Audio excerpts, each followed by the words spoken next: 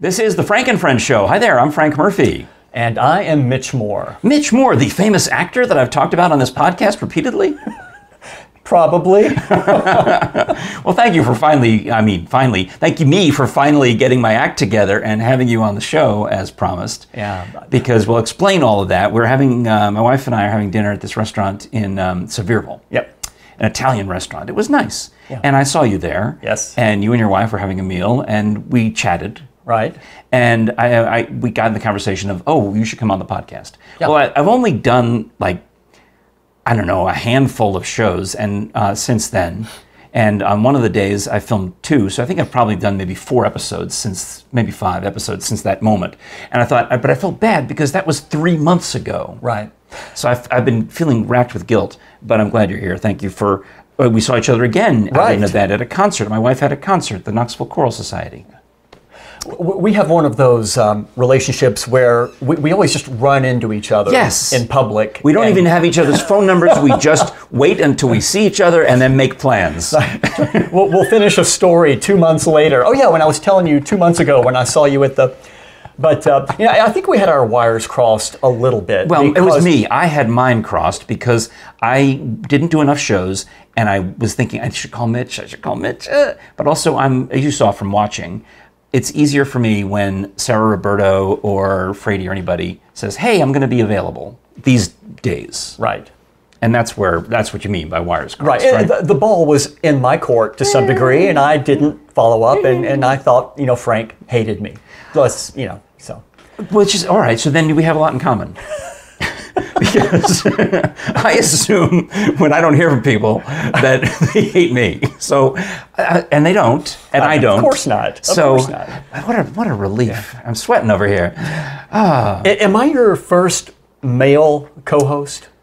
No. Okay. But it's been a while. Okay. I don't know if you remember Tim Coleman, who was at Sweet Fanny Adams. I never saw him on this show, but this is when I first moved to East Tennessee. This was 1991, and my wife at the time, let's just leave it at that, had a job, and through that job, I met Tim Coleman. Tim Coleman is one of the first people I met in East Tennessee. That's outstanding. Yeah. Well, if there were someone who had to be the welcoming ambassador, we had to pick a guy to take all the newcomers and shake their hand and pat them on the back and say, come on in, I think I would nominate Tim Coleman. He would be appropriate for that. And if you went up to Tim today and said, oh, I did a show with Mitch Moore, he'd go, I have no idea who that is. He won't remember me. But I don't know, because you're in a lot of local theater productions, and we'll get to that in a second. And so is Tim, but Tim also attends. I see him more now in the audience at shows than in the shows. I mean, granted, he's doing a lot over with Encore Theatrical in Morristown, so I don't always get to Morristown. But I bet you he would remember you, and would know who you are. He might. Now, meanwhile, we would love for you to subscribe to this YouTube channel. And I have to explain, I didn't know that people didn't grasp the concept of subscribing on YouTube. But I'm at a nice event. I'm sitting next to this doctor. He's much fancier than me, right? I don't know, I'm lucky to be at the table. I'm just there. Local DJ sits at table with fancy people. And I'm trying to explain to the guy that I've got this YouTube channel and he's interested. He's like, I haven't watched YouTube. And I said, well, it's hard to get a subscription to people to subscribe to your YouTube channel. He said, well, how much does it cost? I'm like, well, doctor, it doesn't cost anything, but you said you have to subscribe. That means you have to pay. I'm like, well, yes, the word subscribe does imply that you're paying something, but in YouTube, they just use it as a means of saying follow, like, and on Facebook, you would like it. On Instagram, you would follow it. And on YouTube, you click the subscribe button at no charge, doctor. Free. Free. Yeah. So that was the first I've heard that. Because I don't know, some people, they get a zillion subscribers right away, some of us don't, and it's a struggle. But it's a numbers game, as you know, and getting over a certain number means something in YouTube land, and if you can help me get over that number, I would appreciate it. You should have told him it's like Netflix, send you $10 a month, give him your Venmo. You had that up. He's a doctor, Frank. The guy could afford $10 a month for the Frank and Friends. And he obviously had paid. We were at a fundraising event, and of course I get in for free because I had done something.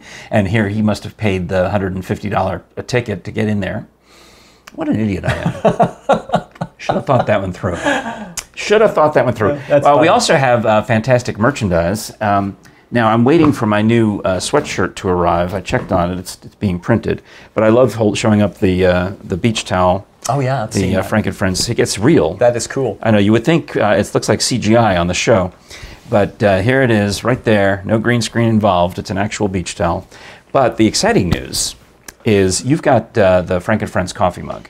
I am currently using my Marshmallow Peeps coffee mug because, you know, this is a Peep-centric program.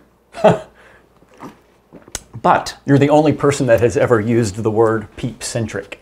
Oh, I'll put that on my Wikipedia page. Yeah. But the other day I got this in the mail, and I didn't even want to open it. I wanted to open it, unbox it on the show because I've never seen packaging material like this for the brand new. Oh wow. Brand new Frank and Friends show coffee mug to replace the one that got broken. And it should be the same. It might be a little newer looking than that one, because this one obviously has never been washed. But there we go, look at that. Yeah, that looks pretty good, right? Yeah. Is that one a little, well, I don't know, they print them one at a time, so they might look a little different, but that... So when you said a new mug, I was thinking you meant a new design or a whole, you meant literally just another mug. Yeah, because I had two. Okay. Broke one. Now, I'm sorry that the pint glasses aren't here yet, because I'm probably saving those for when Catherine Frady is here, because we'll do some day drinking and have hard cider in the pint glass. But I guess since I haven't washed this yet, I'll put it over here with Mo and just let that sit. Mo shouldn't bother you, I don't think. Okay, yeah. He's pretty quiet. I had him on one episode, and I got comments from this, especially this viewer named Renee, who loves watching for Mo, and so he's a permanent addition now to the program. When my grandchildren come, I wrap him up in a towel, and I put him up there on top of a cabinet, or I hide him somewhere. But I made the mistake of leaving a mug there with old Mo, and in the course of resetting the room for something, the mug fell and broke on the green screen that looks like my fireplace. This is a real fireplace. I told Frank, this makes me so happy. I thought it was probably a green screen of a fireplace, but it's an actual fireplace. Isn't that fantastic? I've got a fireplace that looks so good, it looks fake. That made my day. That absolutely made my day. That was meant to be a compliment, but it somehow... I take it as one. It somehow turned into be something else. No, I accept the compliment. I think it's look at this. I've got this little place in my house that my wife lets me do a show with my friends, and she'll even, I forgot to ask her, but she'll even put out fresh tablecloths for us, because I should have switched this is the January-February cloth. I probably should have switched out to a March-April. Okay. But maybe for the next episode, we'll go to the Easter yellow or the gold or some other beautiful color. All right. But it is that time of year. It's spring. So how are you now that we're into daylight saving time? Yes. Thank you. Just thank you. One S in saving. It's not savings time. There's not a sale on time. Nope. I don't even think we are saving time, because we lose an hour. I don't see how we're saving anything. But the name of it is daylight saving time with one S in saving. And I had a friend, I have a friend who was on the radio in Los Angeles for years, and that was his campaign. He had T-shirts. There's one S in saving. And he's given up. He's retired from it now because he's moving to England, where they have British summertime. So people seem to be able to pronounce that properly. They don't seem to have a trouble with, they don't call it British summer's time. Although if you want to get on my friend Bean's nerves, maybe write to him and say, hey, how's British summer's time? But he made that his campaign. But I also, like you, I didn't need to be convinced. I've been in it from day one. I've been a believer all along. And in fact, it was a business trip with my friend Bean, that was my best time change ever. So it was this time of year, it was spring, and we were working in Los Angeles, but we're going to do a weekend broadcast from Lake Havasu City for spring break, right? So we drive from LA over to Arizona to Lake Havasu City. Now, Arizona is in mountain time normally, but they don't observe daylight saving time. So on Friday morning, we finish the show at 10 a.m. at K-Rock, drive to Arizona. We immediately set our clocks forward an hour at whatever time we got to Arizona. So let's say noon, 1, 2 o'clock, whatever time it was. And now we're on Mountain Time for the whole weekend. So Friday night, we're out doing stuff. Saturday, we're working and doing broadcasting. And then Saturday night, Sunday morning, the rest of the world, not Arizona, jumps ahead an hour to daylight saving time. Okay. So now California is on the same time as Arizona. Arizona is in Mountain Time during the winter, and it's in Pacific Time during the summer. So now we go back to California, and everyone else is complaining about the time change, which we had experienced 48 hours earlier. Right. And we were fine. So that's part of my moral of the story is maybe we should jump ahead on, I don't know, Friday night instead of Saturday night.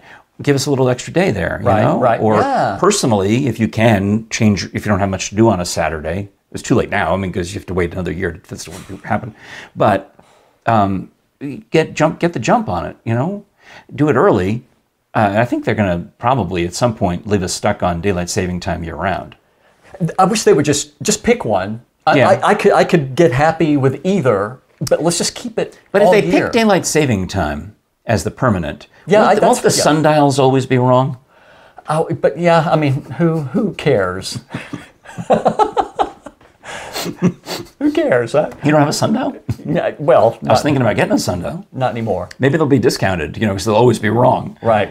Or you'll have to redo all the sundials. Can you imagine explaining that to the ancient Phoenicians or whoever came up with sundials? Yeah, in the future, we're going to take your idea for the sundial, but we're going to change the numbers so that they're wrong to you. You know, we have to make new sundials so that where it says 12, it says 1, and so on around the clock. I guess that's what you could do. You just take your sundial. I don't know. Pain in the neck. Well, I was thinking about changing the clocks, and I looked around the house, and there was a clock radio in the upper guest room. So I don't go in there that much, obviously. And I thought, I better change that one. If I look at it, and it's already on daylight saving time from last year. We never had set it back. All right. So that one was done.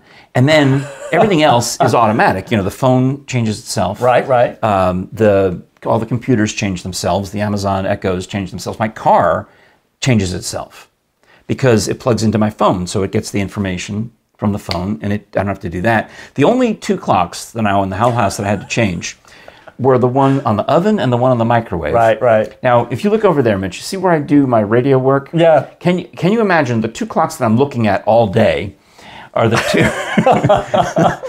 the two least accurate, most difficult to change. And you're in a constant just state of panic all day. The whole job revolves around time. You know, what time do I have to send the voice tracks in? What time am I on? What time do I have to do that? So I guess eventually I'll get a fancier oven maybe, or a new microwave that will be on the Internet of Things. A smart microwave. I mean, I guess. I don't know. I mean, do I really want Jeff Bezos or whomever to know what I'm microwaving? Oh, he already knows, Frank. He already knows. Frank. For sure. Jeff Bezos knows. He knows it all. He knows everything. Well, I mean, I do have lots of those Amazon Echoes around the house, and I know they do listen. Yeah. I think on the last episode, or maybe it was 2 episodes ago, I was explaining how my wife goes to talk to the Alexa machine, and her iPhone answered, "No, I heard you call. I'm Siri, not Alexa. Did you mean to talk to me?" Like, isn't that creepy? I mean, I never imagined that they were in some kind of, This is step one of battle. The machines taking over. This is what we're living through. Yeah.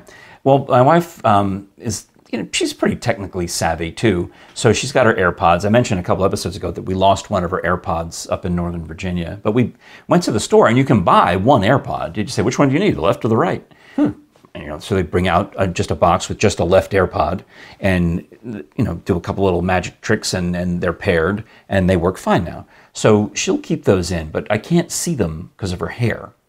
So I will be talking to her sometimes, and she'll be listening to music or a podcast, or she'll be maybe doing some other thing, and I'm unaware. And she'll be she uses them when she's on the phone, but she also works at an office, and she'll call me and she'll say, "We're talking about what are we going to send grandson Timmy for his birthday, or whatever other thing, some family business." And she'll say, "Hold on, I have another call." But so I'm on the AirPod. She's got me on one AirPod, and then she answers the other phone. "Hello, Job, Jerry speaking." And she'll say, "What's that? I can't, I can't hear you. Speak up. Are you still there? And I'm like, yeah, I'm still here. Not you, her. So there's this conversation going back and forth where she's talking to me. That's great. Or not talking to me. All right. So a couple of things we need to get to, and I kind of wanted to get all that time changey stuff out of the way because otherwise I would forget and I'd have to save it for a year.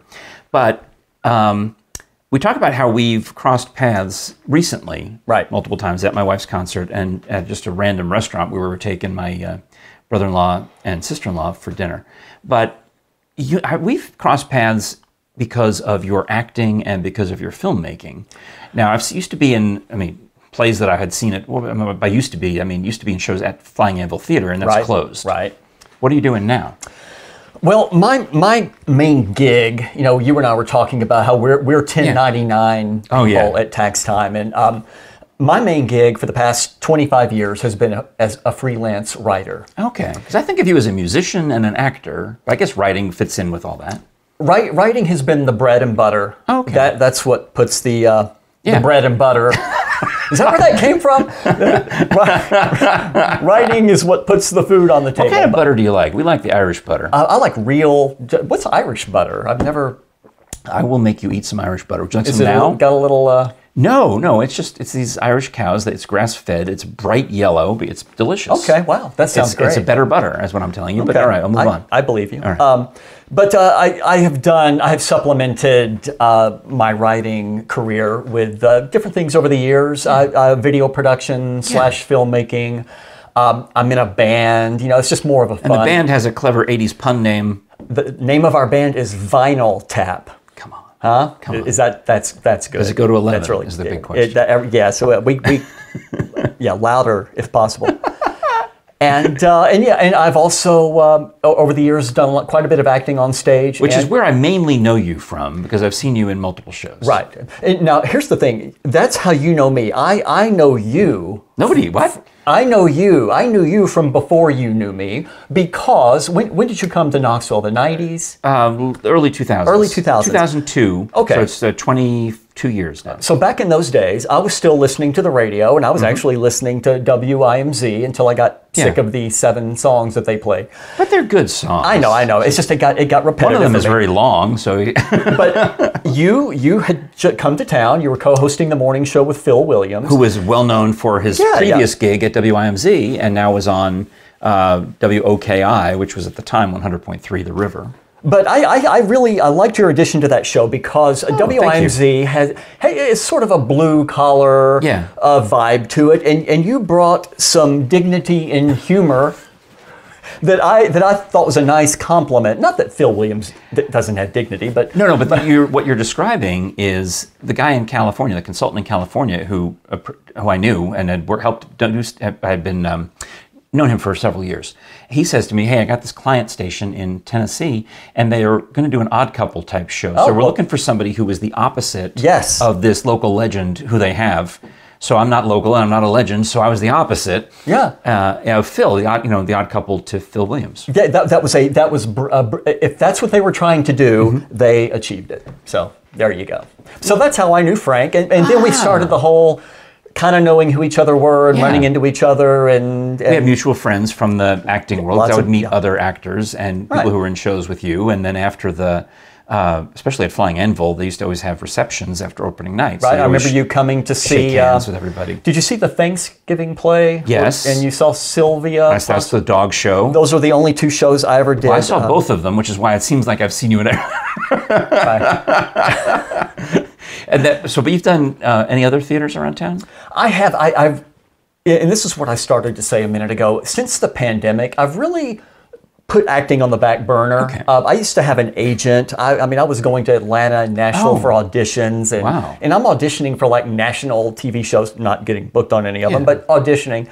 And but the pandemic really put a damper on that. So, and since then, I've kind of discovered I don't miss all that grind of an actor. I've really enjoyed stepping away from that.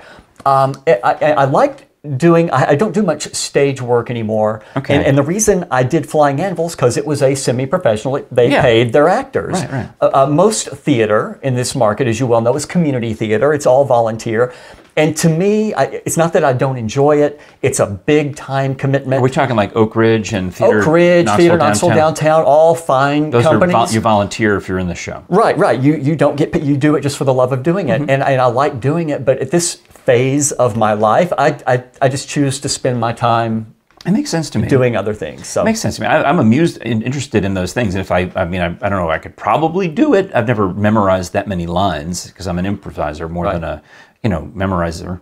But I've always had that, oh man, that looks like fun. I could get up there with Dave Snow as Hercule Poirot. Yeah, look at that. No, that's funny. I did want to talk to you about improv. Well, let's talk about that. And I want to talk to you about your short-lived, I think, how many YouTube show that I loved. Yes, it was over a period. We did 10 episodes in about a year. All right. Well, I want to talk about that too. But also, before I get to, now that I'm at the mid-roll of the podcast, it's time to talk about Death and Decay and Dr. Bill Bass and bonezones.com. Don't forget the S, because if you do, I never tried it. I'm never going to put it in my search history, but you can if you want. I was trying to say, what happened? Have you ever gone to Bone Zone?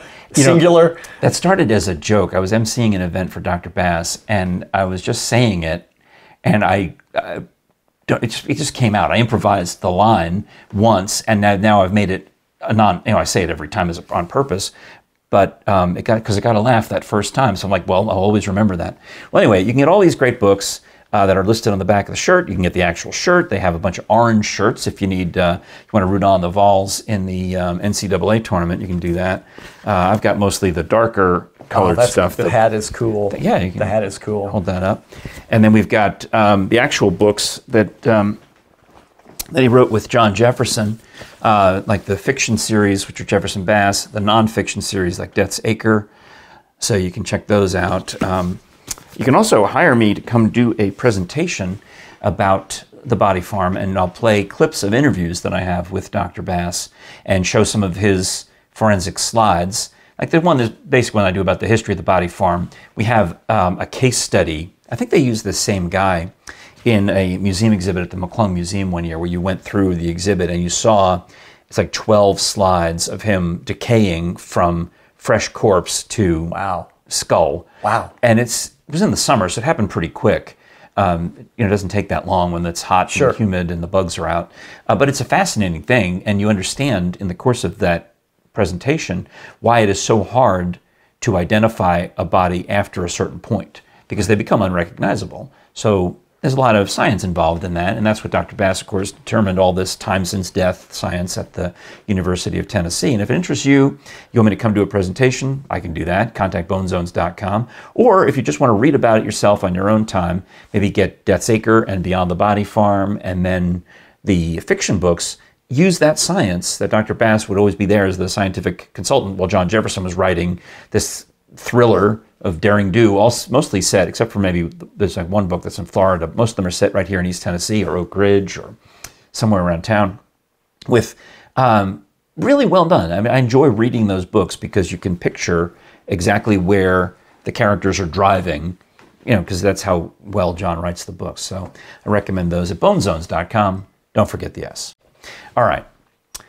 So you did a series of videos with my friend Randy Thompson. Yes. Called State of Franklin. Yes. Now, as an outsider, as a newcomer, I didn't fully grasp the history of the state of Franklin until years later, but there was an attempt made to create a state of the Union back in, I guess, when Tennessee was being formed from North Carolina. Right. There was a move and a governor and all of these things to create another state, would have been the 16th state or 17th state, called Franklin. Yes. So we would have had, you just would have been like you had Arkansas, you have Franklin, you have Tennessee. Right. And it would have been somewhere over Middle Tennessee-ish.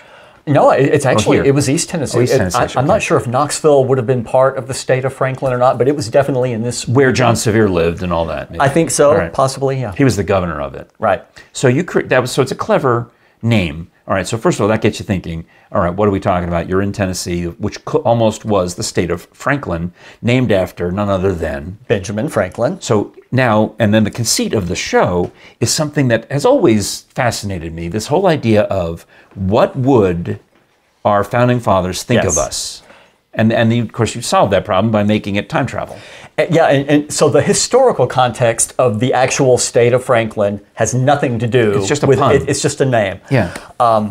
So my wife and I are both huge Ben Franklin fans. Well, then you clearly would agree that the greatest musical ever written about the Declaration of Independence is 1776. I wish I could agree. I've never seen it. So I'm It's cute. I'm ignorant in that respect. It's cute, and Ben Franklin is the best part of it, so I thought you might enjoy it. and I probably would, because we're huge fans, and we used to play this, when we still do, play this little game where if we see like an amazing piece of technology, we'll say, what would Ben Franklin think of this? We're always having this discussion about what Ben Franklin... I can relate to that. And Ben would love it all, I'm sure. Yeah. But so I got the idea for this web series, and what I play the main character. My character's name was Toby Hamilton. I play a guy who's going through a divorce. His life is in turmoil. He's separated. His wife has taken up with another gentleman. We have a school-age daughter. You know, we're sharing custody. My life is in turmoil. And then one day I come home in the evening to find that there is an explosion inside my living room. And I go inside, and there's a naked man in my living room, baldish, straight shoulder-length hair. He says he's Ben Franklin, of course. And it turns out to actually be Ben Franklin. Who was flying a kite and got struck by lightning. He was flying a kite, got struck by lightning, and boom, he winds up in my living room. He time traveled. Because I can make up whatever I want, right? Yes, it was so fun. And our friend Randy, who just happened to be mostly bald with straight shoulder-length hair, he has since cut his hair. Oh. Yeah. He played Ben Franklin, and I loved it so much. And we had so much fun. It's a sci-fi time travel buddy comedy. I watched as the episodes came out, I would watch them on the day they came out. Oh, that's awesome. That's Thank how you. much I enjoyed them. And it would take me about a month to produce a 10-minute episode. I'd spend a week writing, and then we'd spend a week or a weekend shooting, and then I'd spend another week editing and So it looked like a movie, or a TV show. It was really well done. And I'll tell you what, it's still on YouTube. So I'll put a link in the description, but go ahead. Go to a link, and you can subscribe for free. No, it's actually $10. No, I'm kidding. It is, of course, it's free. Subscribe. If you, Frank will put a link. But if you also wanted to just search YouTube, State of Franklin comedy, look for my funny looking mug, and you should find it. Every now and then I'll go back and I'll watch an episode and I'll think, man, that was pretty good. It was very good. I was proud of it, and I got burned out on it, honestly, because that's a grind. Yeah. Doing even just an episode a month just got to be.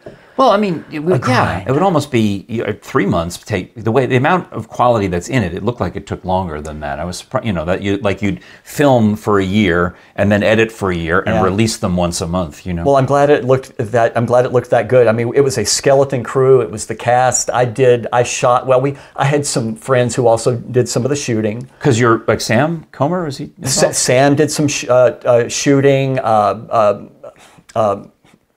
Other people? Yes. But what I mean is, because Rob Simpson, that's when you're not in it, you can be the cameraman, but when you're in it, someone else has to be. And I'm directing, and I'm writing, and editing, and all that, and it just really got to be a lot. But we had so much fun. Check it out. It's and sometimes I still think, well, maybe because with a time travel story, you can do anything. Like it's been 10 years, but I have moved. My hair's a little grayer. Yeah. Randy has cut his hair. The girl who played my daughter, I think, is in college now. Oh, wow. But I could probably still. You could make an episode of Jumping Ahead. If you're doing time warp stories, you could work with that. So that's fun. All right. So you were going to ask me though about improv, which is something that I am passionate about. In fact, you asked when you said that you knew me from when I first moved here. My thought was, because he's in acting and arts, he probably saw me do Einstein Simplified, which I joined that troupe 1 month after I moved here. Okay. I mean, my first day on the air with Phil was May 1st, 2002. I auditioned for Einstein Simplified on June 1st, 2002. Wow, okay. So that's something that's been part of my Knoxville DNA for 20 years. Sure. And I got to know you that way later. Okay. But and one thing we haven't talked about, and we can get into this, maybe this may be a whole nother episode, but my first career was in stand-up comedy. Mm-hmm. I did that really straight out of college, and pretty much all of my 20s. I am a huge fan of comedy, improv, and stand-up. So I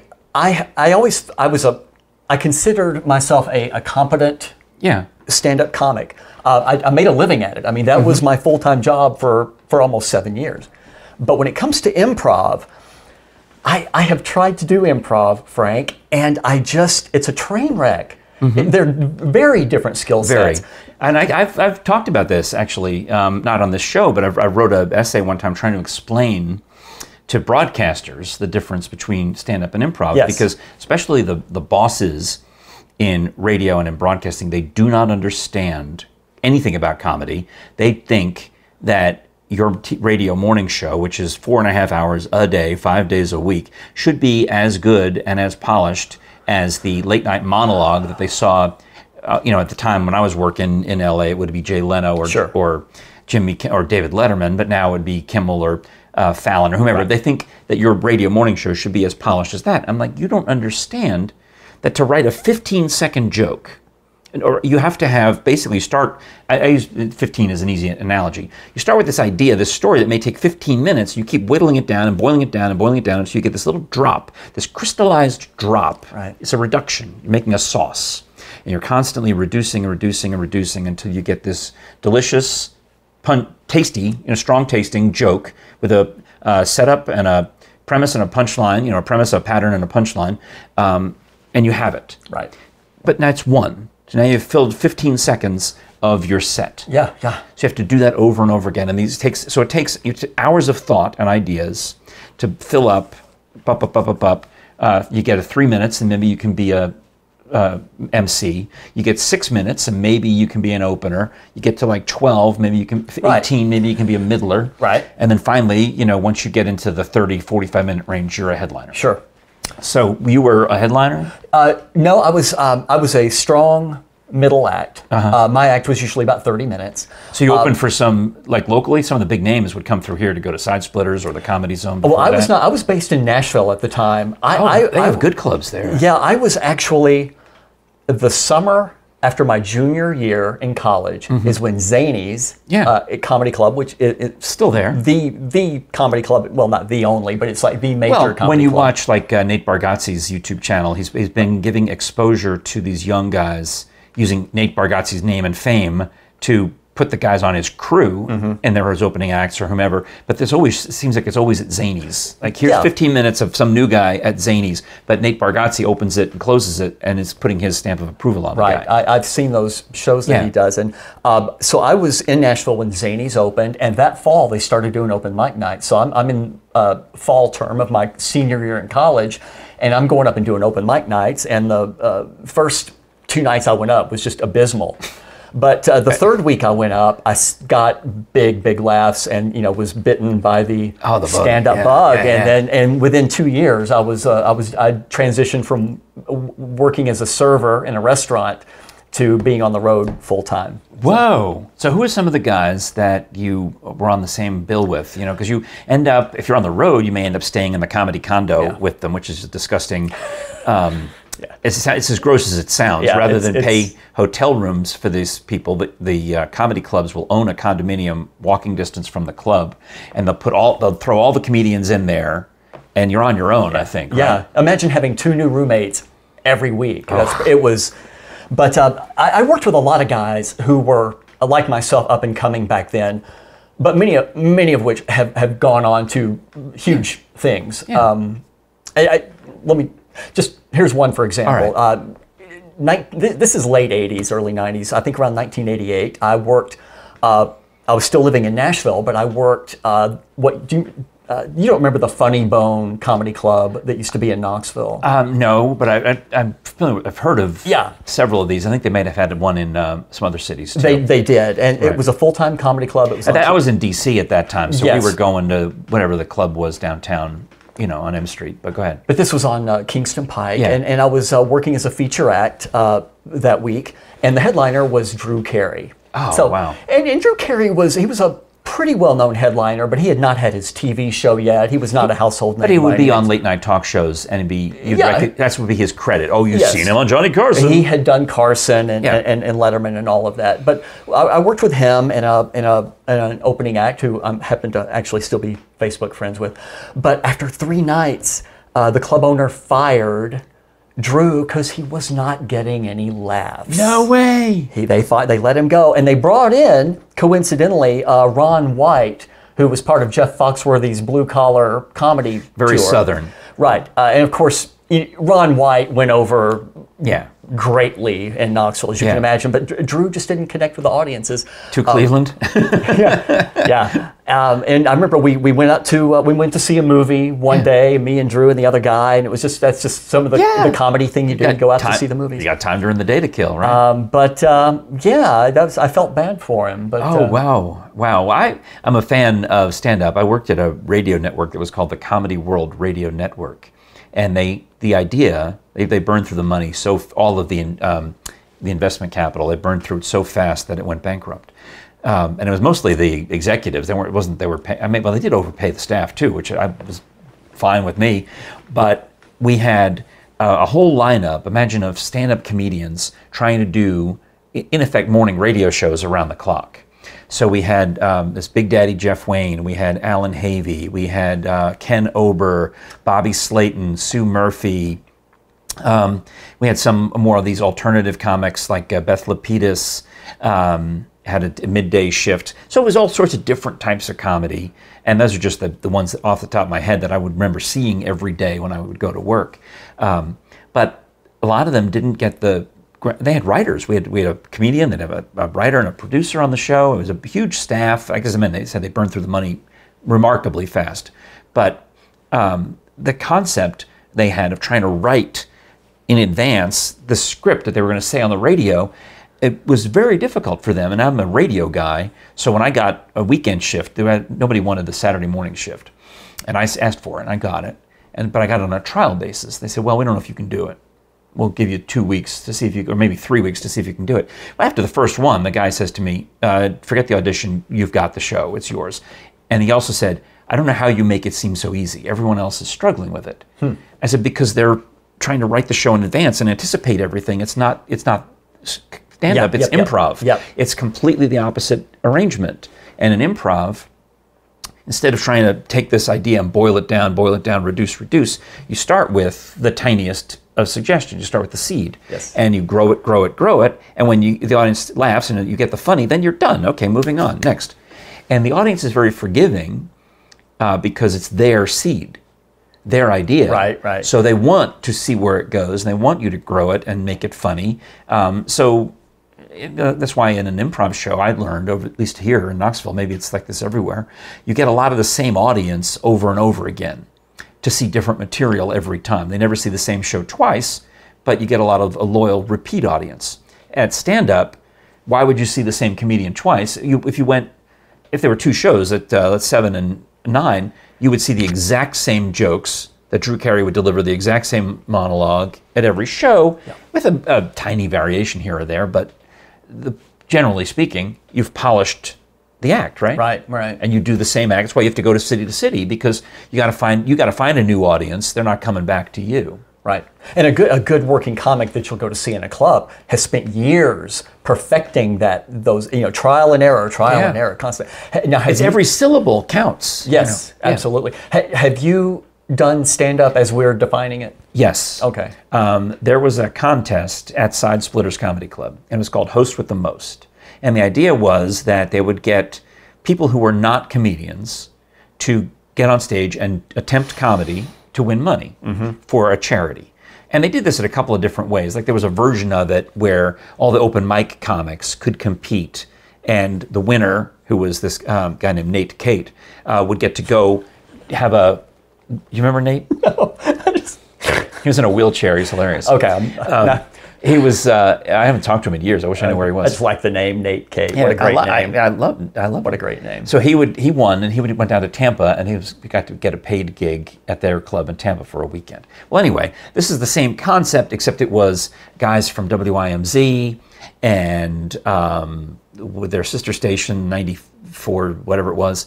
You had a couple of TV people, you had a couple of newspaper guys, men and women, radio and television and newspaper mainly, who were local celebrities and all competing to be the host with the most. Okay. So I didn't enter the first year because I thought, well, I don't do stand-up. And the lady who ran the club, she said, but she knew I did improv. She said, you'd be great at this. I'm like, it's opposite. There's this triangle, and you see you're reducing, and then you're growing, and she didn't care about that. Right. But I went to the event. In fact, remember Taz Cable? We talked about him right before we sat down. Yes. I don't know what made me think of him, but something made me think of Taz Cable, and you know who I'm talking about. He was competing that year. Okay. So he says, come, and I bought my ticket through him, so he would get the credit toward the fundraising competition and maybe win. And Taz, I've written this chapter in my memoir. I don't know, obviously you haven't read it yet because I haven't finished the memoir, but I'll say it here. I wanted to vote for Taz, I really did. But he bombed that night. He just bombed.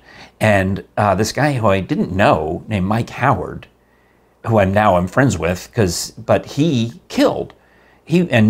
Mike Howard apparently had done stand-up out in California, but he was definitely a radio guy. He had a talk show and does local acting. He works at Dollywood now as a stage manager. I mean, he ran Encore Theatrical for a little while. You would know who I'm talking about if you saw him, probably. Okay. And I voted for Mike Howard because he was the best one. So I think he won, and Taz did not. I never told Taz until now that I didn't vote for him. But I love you, Taz.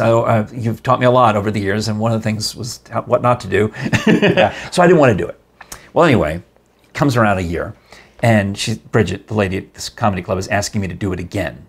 And having seen how it went, it's in the back of my mind that I probably could. Probably could. Yeah, I'm not. Maybe I'd have to work at it. I can't just go and just do it. I mean, I could try. I mean, I could wing it. I could do my impersonation of someone doing stand-up. But why don't I anyway, I signed up. Went through this whole rigmarole, and I signed up. And rather than just show up that night, I went to open mic night. And was terrible. So yeah, that's fine. I went back to the next open mic night, and I was terrible again. And somebody came up to me, one of the other comedians came up to me and says, there's this book about how to do stand-up. It's written by this lady named Judy Carter. And it's a workshop, it's a book. I mean, some people like it, some people don't, but it's at least give you some basics of how to do stand-up comedy. And that's where I learned, okay, you've got to do something called an act out. You've got to do something, basic premise, pattern, break the pattern, bum, bum, bum. There's sort of these things, and kind of reduce and boil down, and don't get out of your own head with talking about these stories that are interesting just to you, and make it more accessible to everybody else. So I started getting better at it, and I've been going now to open mic nights for probably 3 months leading up to the contest. Okay. Now, I noticed none of the other contestants were doing that. It was just me and all the regular open mic guys. Sure. But I practiced. And the other conceit to win the contest was to sell the most tickets. You get a prize for your charity gets a prize if you sell the most tickets. And if you get the most votes the night of, you get 90% of the door. And the other 10% is doled out to everybody else. Okay. Right? Okay. So I decided I'm going to take it all. Maybe it was 80%. Somehow I got 90% because I got the 10% for selling the most tickets and whatever the rest of it was for getting the most votes. So I go to my church, which is nearby on Cedar Bluff Road, and I'm telling everybody I'm going to be raising money for Catholic charities. You want to raise money for Catholic charities? There's $10. Come on out. We're having a fundraiser for Catholic charities. And the priest is there sitting with my wife at the main. We bought our own tickets. And I know the club. We were doing improv at the club at the time. I knew exactly what table to get. I wanted to get one where she could record me. So I got the best, right there. But also it meant that all the comedians are looking at the priest. Okay. In the audience. It destroyed them. Oh, I can imagine. It messed with their heads. It got in their heads. Because a lot of those guys had filthy acts. Because when you start out in comedy, and my act had curse words in it at the beginning, I didn't know I ended up taking them all out and making it a clean act, which is harder because you can get on there and say filthy words and you'll get a reaction from the audience. You could shock them into laughing. That's a lot of comedians. Gilbert Gottfried would used to do that. He'd come out and do his filthiest stuff right at the beginning, kind of shock you into submission, and then he would do his regular material, which was hilarious. That's a technique. Well, I decided I was going to go clean on this because, I mean, obviously I'm playing for Catholic Charities and the priest is going to be there. But these other guys, they were all off their game. And then I come out there and I start doing jokes about my beloved Irish Catholic parents who drank too much. And everyone in the audience is like, oh, I can relate to that. Yeah. So, of course I won. You were prepared. You rigged the game. You were prepared. I that's did. Great. I have to tell you though, I have always been in awe and just very humbled by anybody who is good at improv, because I've seen Einstein Simplified, and Full Disclosure when they were doing a lot of stuff, and Full Disclosure was hosting workshops, monthly workshops. They did the other style of improv. I didn't get into that. They did long form. And we do short form, which is you could say it's long form in a short period, but it's more gamey and jokey, like on Whose Line. Right. You see, Whose Line Is It Anyway? That's short form. Right. And long form, that's like they're trying to create a story arc with a beginning, a middle, and an end. Yeah. And I'd go to those workshops, and I think my problem, maybe I was too much in my own head. I was trying to think it too much instead of just going with the situation. I was trying to kind of pre-write things, because that's what stand-up comics do. Sure. They pre-write. And maybe you're a generator. See, and I'm a reactor. Okay. And if you can, that's one thing. I mean, it's like, I guess it's a personality type. But in a talk show scenario, in a morning DJ show, they had workshops. We have to figure out who's on the show as the generator and who's the reactor. Huh. And they always said it's easier to be the reactor. And I'm like, okay, well then I'll take the easy one. But it's hard to be the good generator. It sounds like that's what you were doing, though. You were trying to generate where it's going, whereas a reactor like me can walk into an improv scene and just with nothing, and you just see something and then you react to it. Okay. Yeah. I'd never heard those terms. That's interesting. I would love to learn.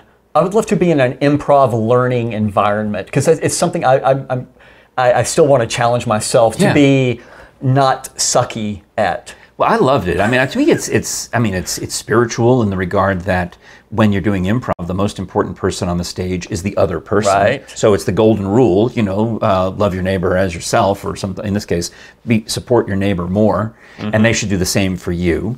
It is all the act of listening. Yes, and the accepting and advancing. So it's skills that help you in life beyond the stage, but if you can do it on stage and just, it's very freeing. The other thing I like about it is, I don't know if you have one of those voices inside your head, it sounds like you do, that's constantly trying to tell you what to do and tell you everything, and so all these, when I'm doing improv, those voices are silenced because it's one of those activities that I'm 100% involved in the moment. All I can do is be in the pretend scene. Everything in the improv is fake, of course. It's just imaginary.